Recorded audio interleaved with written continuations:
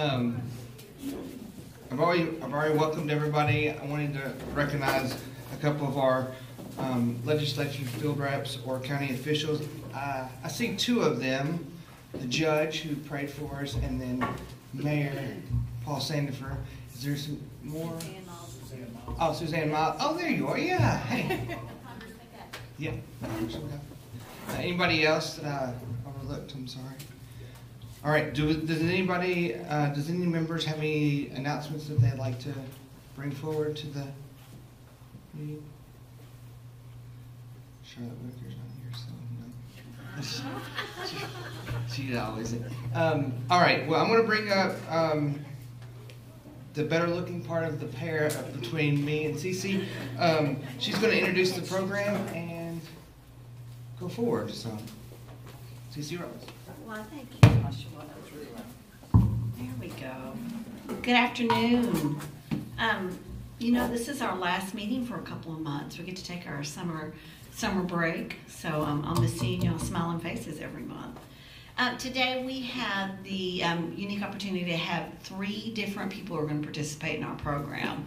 And I always love that because I think that means there's a lot of people who are invested in Ohio County and who want to be part of the good things that are happening in this community. With that, I'm going to ask each of our sponsors today, knowing that we're doing 3 different sponsors, to keep it concise, but tell us the information that you need. We're here for you and want to hear what you have to say.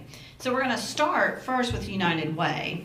And United Way is dear to my own heart. I have participated as an employee who gives to the United Way campaign probably for 30 years. I've had the absolute honor of chairing our local community allocation committee, chairing Ohio County Health Care's employee drive for many years, and recently sitting on their regional board. So that's been such a great experience for me to not only see what's happening in Ohio County and the funds we raise here and how it's spent locally, but then to see how it has that broader regional impact also. So with that, I'm going to bring up Miss Savannah. And what we'd like to do today is, for those who are here, we'd like to have you all join us in recognizing the people who raised money in their own employee campaigns, and give you a chance to ask any questions you might have about United Way. That's loud. We are loud here, Savannah. Okay, so I'd like to start off by thanking all the companies within Ohio County who ran United Way campaigns in 2022. Those are Ohio County Board of Education, Ohio County Healthcare. You turned me down. Well, I think when you step away. Okay. Yeah. Purdue Farms, Rogers Motors, First United Bank and Trust, Walmart, and Ritatsu Manufacturing. United Way really appreciates all of you for your support in your community and working to ensure the people of your community are able to receive the help they need. Today we would like to recognize some specific people and companies that went above and beyond this year to ensure your community is being served to the best capacity through United Way. So the first award we're going to reward this year is the Campaign Spirit Award and the President's Award. The Campaign Spirit Award is given to the company who has the highest percentage of their employees participate in their 2022 to 2023 campaign. And the President's Award is given to the organization that attained the highest average gift per employee in their campaign. The organization receiving these 2 awards this year is First United Bank and Trust.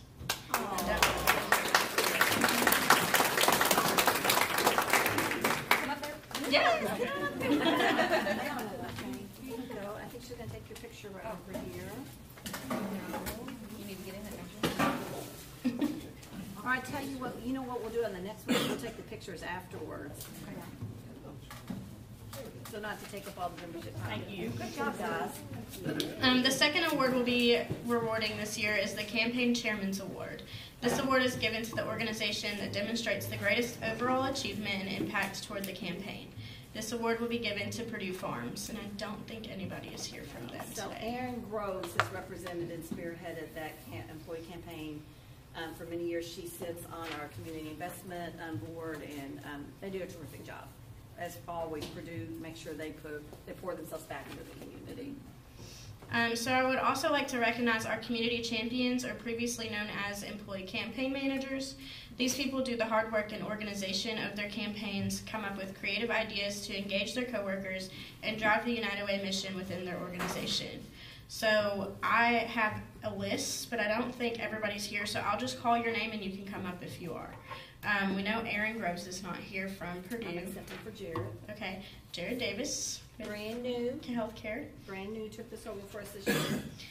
Kara Bullock. Kara Bullock with the Hawkins School System. I have Shannon Coots. You get to come up here twice. Thank you. Thank you. And Chelsea Cooper. I don't think she said she was going to be here. Okay, so now I would like to bring up Vicki Embry, our Community Investment and Impact Director. She's going to say a few words too.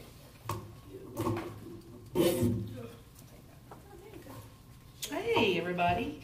So I want to just talk a little bit about the agencies that we serve in this county that are serving citizens in your county and that United Way is helping to support on some level. A lot of people say, well, I kind of know what United Way does, but I don't know for sure. So we'll just talk a little bit briefly about that. But the agencies are the Bulwer Mission, Building Stronger Families, Hospice of Ohio County, New Beginnings Sexual Assault Services, and Carla's here, I saw Carla, Oasis, Ohio County 4-H Scholarship Program, Ohio County 4-H Leadership Program, Ohio County Food Pantry, the Backpack Program, Ohio County Senior Services Meals on Wheels, and St. Benedict's Shelter for Men. So, and we also have Audubon area has applied for funding this year too, and we are right now starting that allocation process for this county, and they've applied for the Foster Grandparent Senior Companion Program, or Retired Senior Volunteer Program, because they serve individuals in your county. So what community investment does, and that's what makes United Way so unique from other funders, is that the dollars that are invested in United Way from community donors, we also have volunteers who invest in United Way by saying where they feel like those dollars should go. So United Way staff does not make that decision. It is people just like you in this room that do that. So they are community investment volunteers. So they were it takes some time, and like she said, she has chaired a committee here for us for a while. But they review the applications. In some counties, they do site visits. They go out and see these agencies and learn more about what they do and interview people there.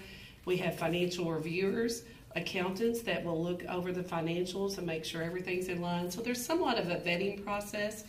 And then they just help determine what kind of impact they feel like that program's making in the community where they've applied for funding.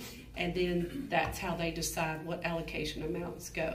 So by July, the end of July, that process will be done for this county, and we will be sending out award letters to the ones who have applied of how much funding they will receive.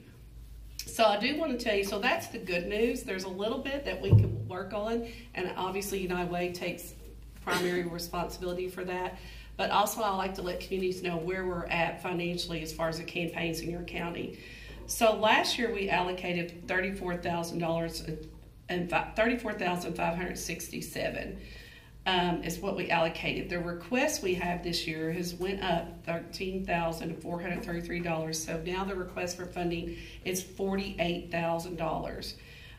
We have $6,551 that is designation. So that's when a company does an employee campaign drive. An employee can check off where I want my money to go and not go in the general pot for United Way. So that in that general pot is where the allocation money comes from. But if an employee says, I want my money to go to Building Stronger Families, they can check that off. So those designations were $6,551. The amount we have to meet this $48,000 request is $27,439. So it's went down somewhat, and that could be because the employee campaigns went down. It could be a corporation, their money's going to the corporate level, county, where the corporate office is at versus the county. There's lots of different reasons why that money can go down. So just to let you know, if you are an employer, you've thought about doing a campaign, now is the time to really think about it. And Savannah's here, and you could talk to her or ask for her email, because those dollars that you raise go back into your county. They do not go in Davis County, they stay right here in your county. And you have great organizations here that are serving the citizens in your county, and the need is great as well. So we are looking at more ways to raise money, and we will continue to do that, but we also need companies' help or individuals. So anything you can do will be great for your county. And I have just a couple people to recognize as well, and these are our Community Investment Volunteer Awards. And just as I explained earlier, they are the ones that look over the applications and help decide where those allocations go. So the first one's right here with me, Cece Robinson. Thank you for all your support to United Way. Cece's amazing. Y'all don't need me to tell you that, but we really appreciate for everything you do at United Way. Bernie Hayes, I just got to meet him today. He's over here. Thank you. Bernie, how long have you been doing it? I've been on the committee probably 12 years. Yeah, I was something thinking like it was 12 a years. long time. Bernie really does the work of the committee. Well, He, I tell you what, the work is He getting shoulders the harder. burden for It's us. getting harder and harder as the dollars go down. It's tougher and tougher to make the decisions of where to allocate these funds to. Right. So please, if anything that you can do to get the drive to come up a little bit, it'd be a great thing. We really thanks. appreciate it. Thank you, Bernie. Bernie worked at Big River for many, many Yeah, I years. worked at Big Rivers for 36 years, and I had all that I could take. But no, I got a chance to get out, and I did. Thank you. And I told him, happy retirement, but we're so glad he's spending time with United Way and still giving back to his community. The next award is Shannon Coots, so you get to come up again. It's like the Oscars, Shannon. You just get to keep coming up. I didn't prepare a speech, but You're more than welcome to talk if you want to. Thank you. I will say First United and Shannon Coots have, since I've been on the United Way board, they along with Bernie and several others were just leading the charge. So they're dedicated to the cause. And the last one, I'm not sure if he's here. I haven't met him yet. Jason Bullock? No. No? Okay. Well, I will keep this and we will get this to him. That'll be an excuse for me to get to meet him in person. So thank you for your time today. Thank you. So, if you're thinking about running an employee campaign, reach out. I can give you great guidance. Reach out to myself, to Shannon, to Jason, any of us here. We'd love to have more dollars to serve the people of Ohio County. So with that, I'd like to turn the next portion of our program over to Beaver Dam Tourism. I'm not sure if Shelby or Paul is going to speak for us today. Or maybe both. We might get a duo. I tried. Oh, you tried. So we're fortunate to have Mayor Sandifer, who's going to represent Beaver Dam Tourism. Thank you, sir. I would like to introduce Shelby Wiley. Shelby is our new tourism director for the City Beaver Dam Tourism Commission. She started in May, so I'm kind of giving her a pass yet still.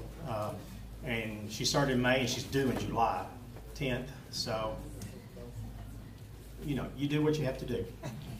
I don't have a whole lot to say. We just want to talk a little bit about what's going on in Beaver Dam and tourism as a whole in our community. I ran some numbers over the last few days. The amphitheater, and I'm going to pull it out because we do a lot of events in Beaver Dam. We have our Strawberry Festival, our Christmas Festival, our Oktoberfest, and all of our Friday night music. But the amphitheater is what we're obviously known for. I hear it every time I travel anywhere. But in 2022, the revenues directly to the amphitheater was just over $1.3 million. And that doesn't count any restaurant tax. That's strictly the revenue from ticket sales, merchandise sales, and concession sales. And they always say, and Jody, correct me if I'm wrong, money turns over 7 times in a community. So that's just shy of $10 million from that alone. So the numbers, I don't know if Jody has any countywide numbers, but well, they're skewed though, because I don't think they're getting everything. Because I see these numbers and I'm like, I know there's more than that going on here. I can even back it up a little bit. We started our restaurant tax in 2013, and since that time, the revenue in restaurants, just in the corporate limits of Beaver Dam alone, has raised about 22%.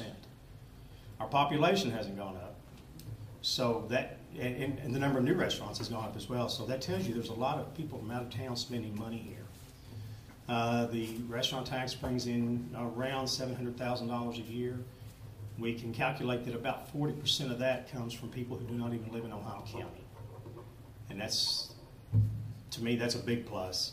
For the citizens of Beaver Dam, of that other 60%, we figure about 35% of it comes from people who do not live within the city limits. So we're trying to maximize our programs with minimal expense, but that's been a very good thing for the city and the county. We like to believe that it's been a big part for the county and have done our part.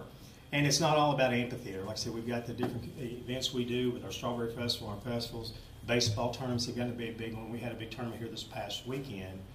And on July 6th, 7th, 8th, and 9th, we're hosting one of the Cal Ripken state tournaments here. There'll be 24 teams coming in for those 4 days. And that's huge for the whole community. With that being said, we are working very hard to secure a new hotel here in the community. Jody and I talk about that on a regular basis. We've been working with a consultant who's been working with the city on retail as well as hotel. And I feel like we're getting closer. We kind of got kicked with COVID. We had 2 different hotel chains coming in, one in February and one in March of 2020. The one came in February, but the March one didn't with COVID. And of course, the hotel industry took a terrible hit with COVID. And obviously, we're still kind of back at the square one, but we feel good about it that we'll get there. I do appreciate our bed and breakfast here and the Airbnbs that are working here. They've been very helpful to get people in here and try to keep people and money in our community. Just a few events we have going on. We have our Sparks in the Park coming up July 1st. We always do it the first Saturday in July. That will be at the amphitheater. July 15th, we're doing some kind of unique part of our sesquicentennial celebration. We're doing a balloon and brews. Am I saying that right? Balloons and brews. We're doing a brew fest that afternoon of microbreweries and having a hot air balloon festival that evening. They're doing tethered balloon rides. We had 1 balloon came in, sold out in less than an hour. Second balloon came in and sold out the next day. And I think they've got a 3rd one coming in to do the tethered balloon rides. But then they're doing a glow. It's got 10 hot air balloons coming in, and at dusk they're going to light them up and just kind of hover over the back parking lot there at the park. Live music, food trucks, the whole works. So we're excited about that. July 29th is our 80s Rocks the Dam concert. August, we've done something we've never done before, and we're probably pretty crazy. It just shows how ignorant we are. On August the 11th, we're doing Chris Young. The next night, we're doing the Beach Boys. So 2 shows back-to-back on a Friday, Saturday. It is going to be something a little unique for us. But I will say the Beach Boys, I find interesting, they're going to be backed up by the Owensboro Symphony Orchestra. And I think that's really cool to have that music section backing them up. Then later that month, we have Queen's Reich. We've got Jim Blossom's coming up Labor Day weekend. And then we have Hairball, which has been a popular one for a lot of people. If you haven't been to a Hairball show, I recommend going. It's an inexpensive ticket, but they put on a phenomenal show. I mean, they'll come out and do Kiss and Kiss Regalia. They'll do AC/DC, and they look like and sound like AC/DC. So it's really a fun show, and I recommend everybody come out for that if you can. We are, Shelby, what's the date of the Oktoberfest?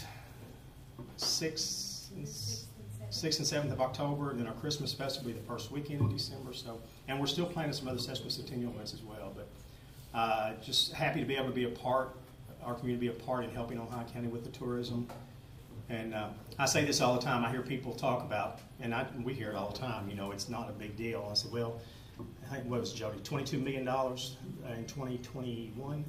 It was spent in tourism dollars in Ohio County. And I asked somebody, I said, okay, so if someone was coming in to build a plant that's going to spend $22 million a year, would you be okay with it? We'd do anything we can to get them.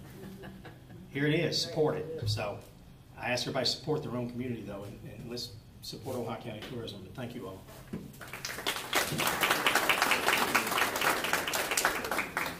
Thank you, Paul, for that. And I'm going to say, I do believe in that value of ecotourism dollars and in that ripple effect. It's not just in the money spent.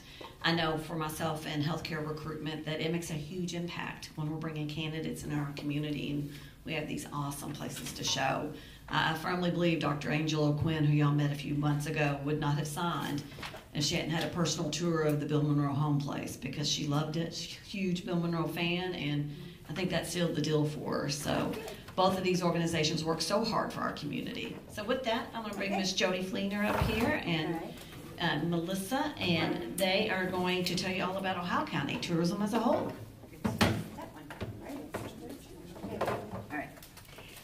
Thank you. I'm Jody Fleener. I do your county tourism.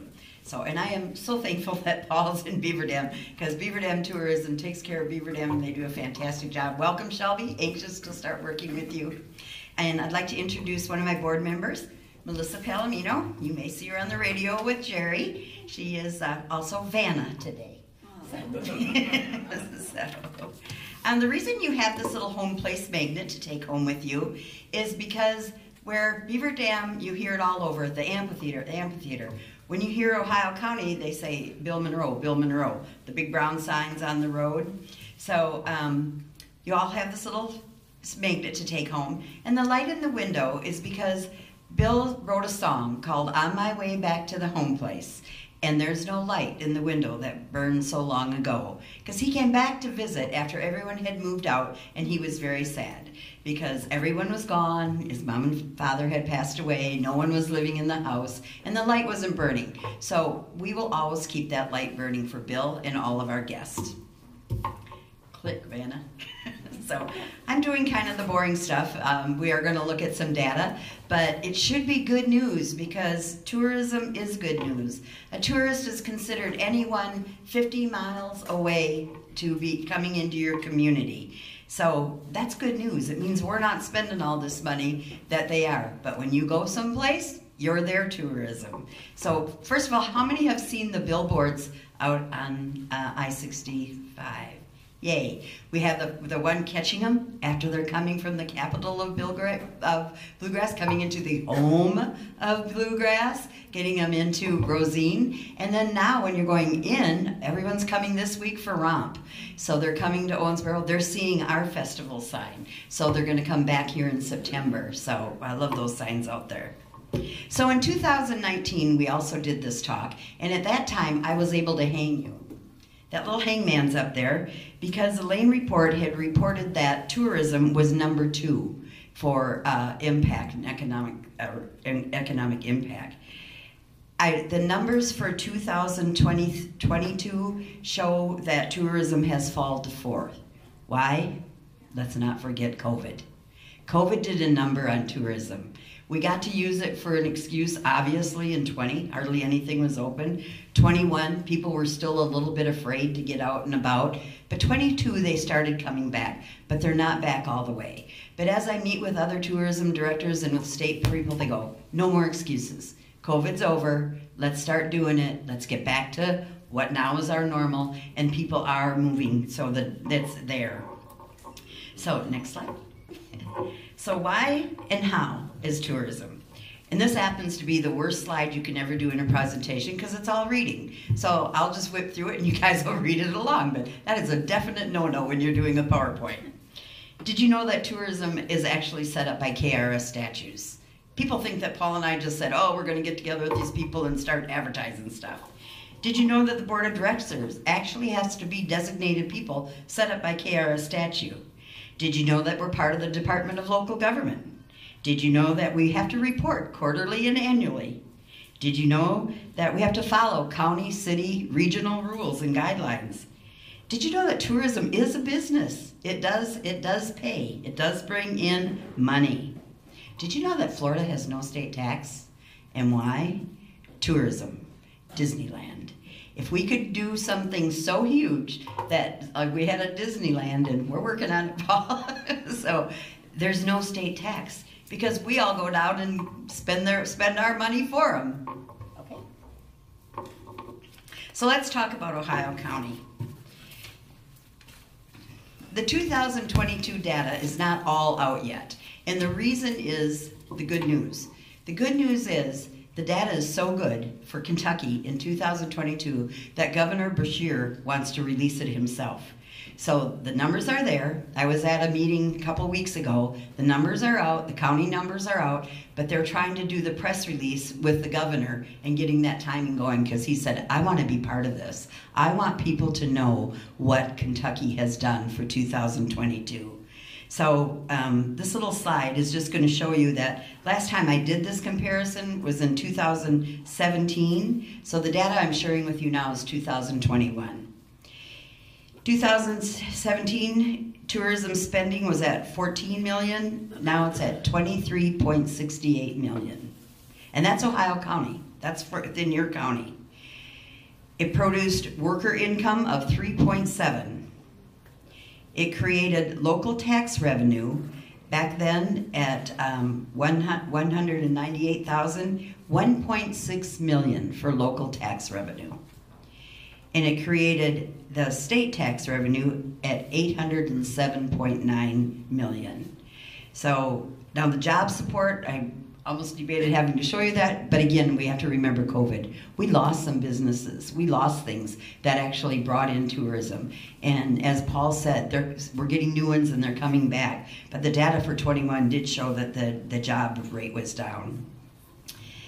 So another thing that is really exciting is when we go places, there was a national survey, and it says that Kentucky is the number 4 friendliest state.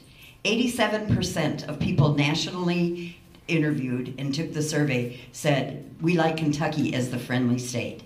And I hear that all the time out at the museum. People say, we love coming here. And they come back because we're all friendly folks, and it's your businesses, and it's your people that are out there that are greeting these people, making us known. So, click. So this was just a comparison for local state taxes, and the commissioner said, I really, really want to release the numbers because they are so good. And he just kept smiling and kept holding himself back in because at that meeting he couldn't give those numbers. But I'm anxious to see them because he was so excited about what they were going to be. Click. These are the things that bring them in. We do have our heritage. Don't ever, ever think that that's not important. Sometimes people say, oh, what would Bill ever do? He was born here, and he got famous, and he came back here to be buried. Bluegrass is still our #1 attraction, bluegrass music, and then the events, festivals, and I included shopping. When I talk to our merchants, I know like, I can't think of the name, the new baby thing. Magnolia, yeah. She said she does a ton of out of town business, even out of state, and a ton of online. So we're getting known for our shopping. It's yes, shop local, because other people are shopping us too. Click. I like saying that. Vanna, click, please. So when I was back here in 2018 giving this report, I was saying that we were striving to be, instead of a one-day trip, to be a weekend destination. It's happening. As Paul stated, we've got a lot of new Airbnbs opening up. We got bed and breakfasts opening up, and our hotel room data actually is going up. We do need that other hotel so bad. I keep saying, build it and they will come. They will come. So it is working. Those things that are going on are the scenes and sounds from Rosine. And I will assure you that Owensboro does work with us. They do share information with us. We go back and forth with things. When they do a big event, they're letting me set up free this weekend to advertise where Bill is from. Cowboy Fast Draw, the Rosine Barn, Beagle Runs, the Ohio County Park activities. They're doing so many activities that are bringing people in from other areas. The Jerusalem Ridge Celebration, Sounds on Second, the Roy Chapman Baseball Complex. Picking on the Porch is the second Saturday up at the home place. If you've never been, it's just a completely relaxed day. There's a band there, and we're starting to see people from out of state coming to that Saturday. And I put shopping down, keep shopping, and people are coming in. Click. 2018 versus 2022. The number on the right are your numbers for the things that have happened. The home place, those visits didn't actually increase that much. Again, people were afraid of that. The museum did increase. We went from 600 to 900. The Jerusalem Ridge Festival increased. So things are happening. Sparks in the Parks is there with big fireworks. People come in for that. They come in for our fishing. They come in for our hunting.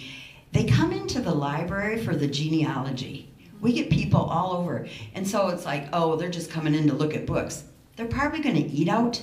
They may take some break and go shopping. And maybe they need gas before they go back. That's funny, folks. That's why we can work towards no state tax. But all these things are helping bring in money. The golf course, the museum, even in Hartford, they have people call and want to see that museum.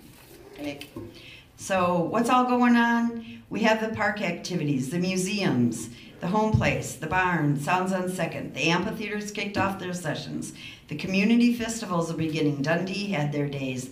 And Dundee has also started a bluegrass section. They do every second Saturday. They're hosting a bluegrass in the old bank that was up there. And Tamara, you tell me that you're getting people from other counties that are coming in to participate in there. The fishing, the hunting, the parks in our community, don't undersell our parks. If you have company coming in with little people, take them to the park in your community. They have great playground equipment and things. And I live in Horse Branch, and I take my grandkids over to the Rosine one all the time. They have a ball, and that's easy entertainment. Not spending any money for tourism, but it's a good thing to do. So, last one. And I'm just going to say that if you haven't listened to bluegrass music at least once, it's hard to call yourself an Ohio Countyan. So, on your table, you have two little commercials. The Jerusalem Ridge Festival, and I did put down a sponsorship there. Please contact us if you would like to sponsorship for that. And this is a new event. This will be our third year. It's a run on Jerusalem Ridge. And it has brought in 5 different states are coming to this. So it's a good one. We stick bluegrass musicians out in the woods. They hear the music and they see animals while they're running. So if you're a runner, come run the ridge. I thank you very much. And my office is always open if you have questions or would like to know more about Ohio County. Thank you.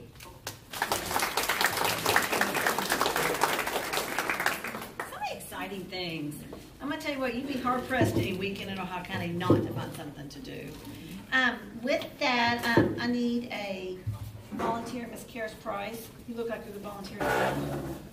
And I want y'all to know I spent my time waiting for, listening to our presentations, shuffling these tickets. So it wasn't just, we didn't draw just the last one in. So I have just like a deck of cards, shuffled these very well. So you're saying I don't have a shot? I don't know. If you usually put yours in on the very last. Uh-oh. Read off that number in front of me. 887-688. 688's the last 3 numbers. Who's got 688? Oh, come on up here. So we've had 2 kind donations today. One from our Beaver Dam Tourism and one from the Ohio County Tourism. And I will just, you can just pick whichever one you want. Da, da, da, da, da, da, da. Guess this one. Okay, good choice. Thank you. Okay, one more. Who's going to be the lucky winner? Karis, thank you for doing this for me. 719. Shelley Castile with Ohio County Healthcare. There you go. Thank you. Thank you. Thank you, Karis. Karis is visiting us home this summer from her college, and remind me, Ole Miss. Yeah. Ole Miss. So we always want to encourage all of our youth to come back home, and we know that when she finishes up college, we'll see her a lot more. So nice to see you. Okay, I turn that back over to Mr. Josh Coppage as our president. So, I know there's some new members, or members that this is either the first or second time coming to our membership meeting, so I want to introduce those. I know we have some representatives from the Huddle House and Next Generation Pest Control. Anyone else that I may have overlooked that this is their first time? Go ahead. Illuminator Behavioral Health. Oh yeah, Illuminator Behavioral Health. So yes, awesome. So glad to have you all here. We've had a little bit of push in the past couple of months for our new members, and we have some new businesses coming in. So it's always great to see our membership grow. And if there's anything that we can do for you all, please let us know, and we'll be more than happy to help you. This is my last meeting as president, so a sigh of relief for all of you all that not have to listen to me anymore. But yeah, Josh has done a great job. well, I wanted to let you all know this is sort of our bounce back from COVID. Everyone's talked about that, so we're super excited about having membership meetings back again, because we didn't have those for 2 years at least. And then our growth as far as the chamber has moved forward, and we're carrying on some traditions that we've had for so many years that we're happy to have. And we couldn't have done it without, obviously, Judy. Judy Law is our executive director of the Chamber of Commerce, and she does so much for us. So we're so happy that she is with us all the time. So I don't think I have anything else to say, but I do want to recognize some outgoing board members, and then I want to hand the gavel over to Cece. So, and then she can start from there. So, recognizing one of our outgoing members, our board member who's leaving us is, and we don't want her to leave, but she is leaving us. Oh. Kathy Law is. We want to recognize Kathy and her. Can you come up here? I know she doesn't want to.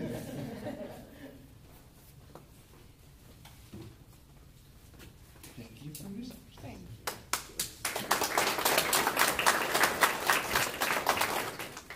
And next, the gavel for CC. If you all don't know, this is my second time being president of the Chamber of Commerce, and I think this is your second time being. I think it may be my third. Maybe third, I don't know. It's been a long time. So I love it though. Recycling, I love it. So Are we recycling our? Oh, I Yeah. love There you it. go. Thank you.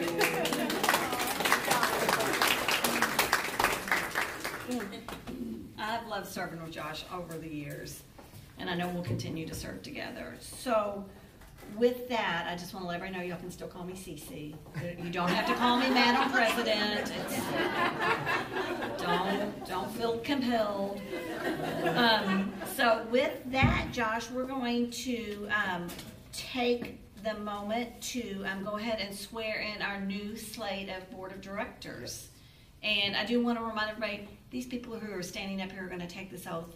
It's a working board. They're all volunteers. They all have full-time jobs, and they take that time out each month to meet as a leadership team, and then also to come here and have the meeting to help make sure that we can push progress forward for Ohio County and be part of that, because we're very proud of our community. So with that, Mayor Sandifer, I need your official duties to do the oath of office, and sir. our board members. And I need all of our current board members to please come forward. That was official. That means we got it up here. You should never have given me a gavel. All of our old.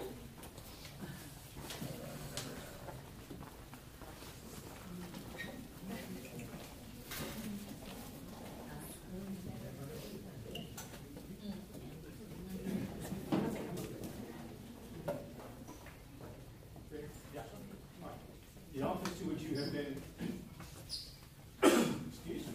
Chokes him up there. Let's start that. Shine.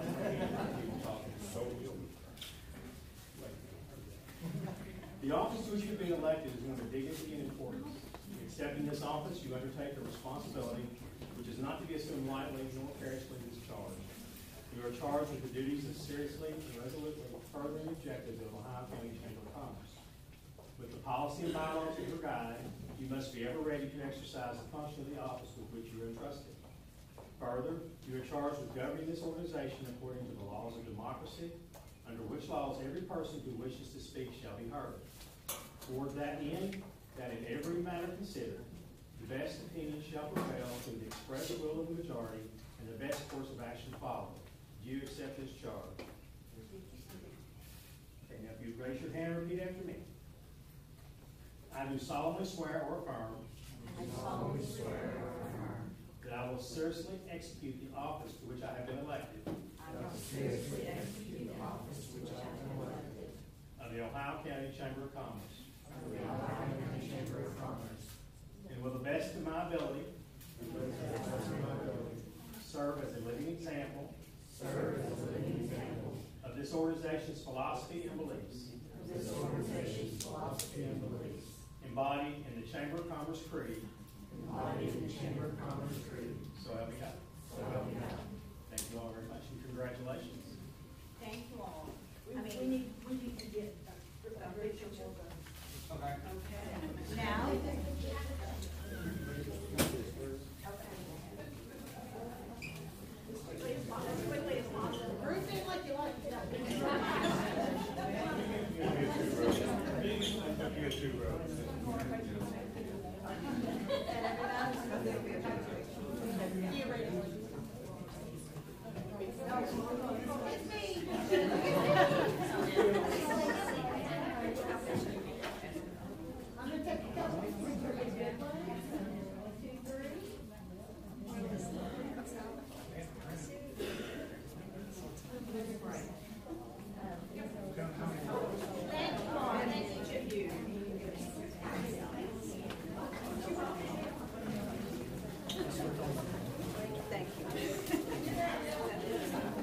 okay, so with that, we won't see each other till September back in this room for our official meeting. But I'm going to urge everybody in this room to keep watching the Ohio County Chamber Facebook page.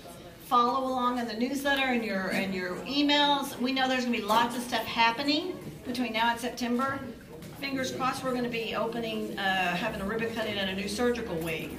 And I hope to see each of you all there. So kind of tentatively save that date for the 1st of August. With that, thank you to my fellow board members for serving. Thank you guys for coming today. Go out, enjoy your summer, and to go do good things. We're done. Thank you. Peace out.